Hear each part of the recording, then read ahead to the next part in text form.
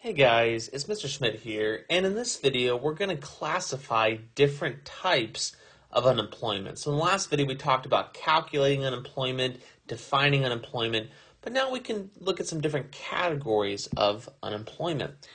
And so the first one here is frictional unemployment. And this is temporary unemployment or being between jobs. So for example, you go to college, you graduate college, and then you're looking for your first job. That's frictional unemployment. Or, you don't like your boss, and so you quit your job and you go looking for another one. That's frictional unemployment. Just typical in between jobs, looking for a new job, that kind of a thing. One specific type of frictional unemployment is what we would call seasonal unemployment. And that's unemployment due to the time of year or the nature of the job. So, for example, if you're a ski resort worker and it's the summertime, you might be seasonally unemployed because there's not as many people going to ski resorts in the summer. Or if you're a lifeguard in the winter, not a lot of people going to the pool in the middle of the freezing winter, so you're seasonally unemployed. A third type is called structural unemployment, and that's unemployment resulting from obsolete skills. So, for example, if you're a VCR repairman, not a lot of people are watching the old Disney VHS tapes like I did when I was a boy. And so those individuals are going to be structurally unemployed. And this happens because the structure of the economy has changed. And so some skills that used to be in demand are no longer in demand. And so people have to find not only a new job, but a whole new line of work because their skills are now obsolete. And so that's one of the major issues in macroeconomics is how do we move people from jobs in which the skills are no longer needed to jobs that are growing and thriving. Finally, there is cyclical unemployment. It's one of the four major types, and it's unemployment due to a bad economy. So when the economy sucks, firms tend to shed jobs. They tend to lay people off, fire people because they simply can't afford to keep them on as workers. And so that's cyclical unemployment. It gets its name from this idea of a cycle of the economy going up and down, positive growth, decline, and we'll talk more about that in another video. But an example of cyclical unemployment is the stock market crash of the late 1920s when the stock market basically tanked. People lost their fortunes, lost their jobs, went into poverty, and macroeconomics was born out of that event. More recently, the Great Recession of 2008. So, we can go ahead and bring in that word recession when an economy is basically having negative GDP growth, when the gross domestic product is declining.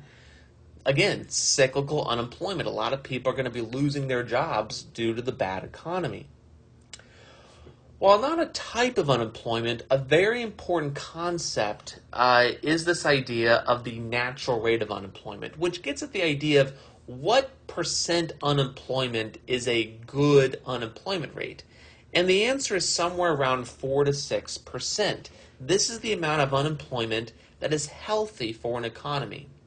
We measure the natural rate of unemployment as the sum of frictional and structural unemployment, either people who are in between jobs or people looking for a whole new kind of job because their skills are obsolete. Now, you may be surprised that the natural rate of unemployment isn't like 0%. Like, why would we want any unemployment?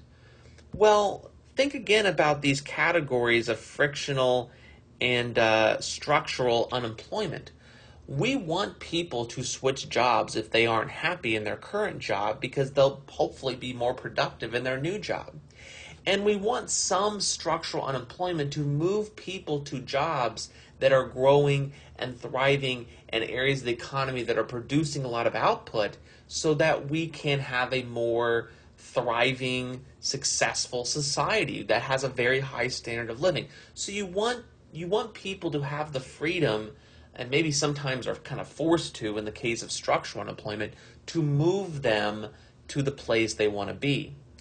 Now, you will note that there is one type of unemployment that's not included here, and that's cyclical. Because remember, seasonal is a part of frictional unemployment.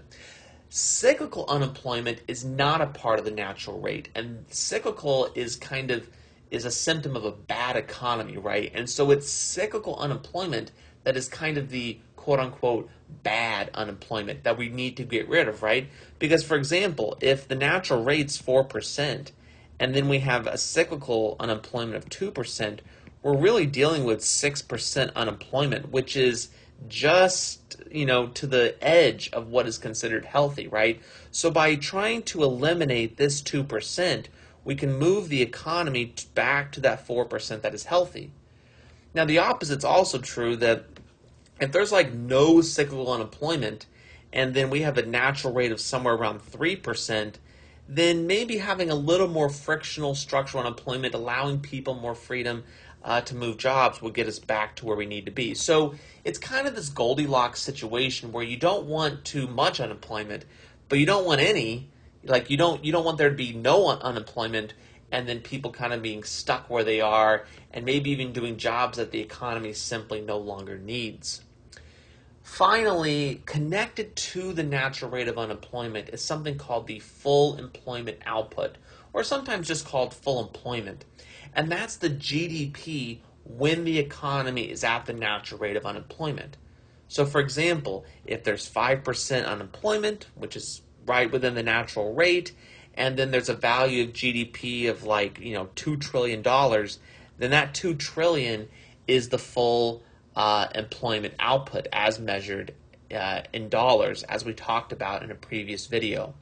I will tell you that full employment output and the natural rate are really, really, really important concepts as we look to explain how to fix a bad economy, an economy that's not working, and also how do we get long-run economic growth, as we'll discuss in later videos.